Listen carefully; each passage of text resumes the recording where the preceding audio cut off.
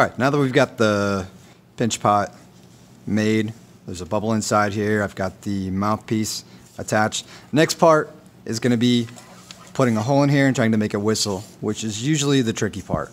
Alright, I'm going to take got this flat metal rod, I'm going to put some water on it so the clay doesn't stick to it, and I just want to feed this through, straight through, just like that.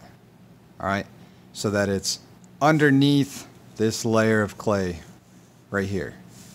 Alright, so I'm gonna just carefully slide this through. So right here. I can feel that it's about right here. Alright, my next step is that I'm just gonna chisel out the hole that I want. That's actually going to make this whistle. Alright, so it's just going to be kind of a rectangle shape. And this part here is going to be slanted.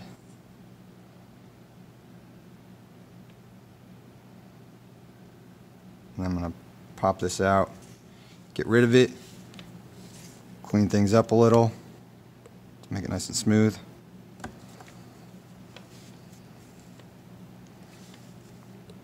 Alright, I want this whistle part, this slanted edge, to be as smooth and sharp as possible, because that's what's going to actually make this whistle.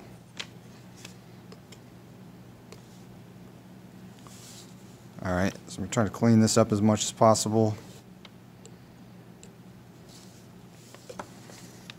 Alright, now I'm going to take this out. I have to clean out some of the inside of it. Try to pull this stuff out without wrecking my whistle.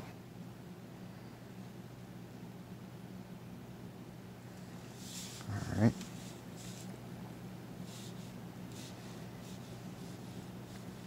Try to keep the wedge. So the air is going to blow through here. It's going to hit that wedge. And I may end up having to put this back through and kind of clean it up again because the hole gets kind of jumbled up. Alright.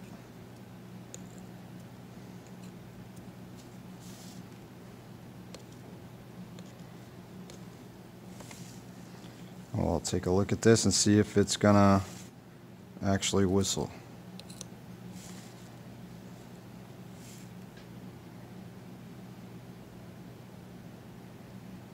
The more of this stuff you clean out, the better.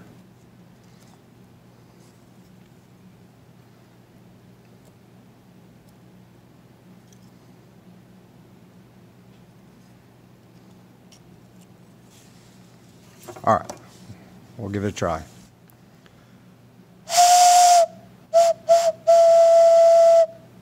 First try.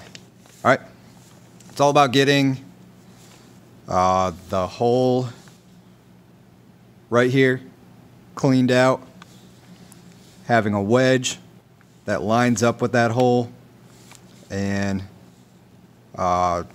making sure that there's no clay gunked up on the inside. And that's it.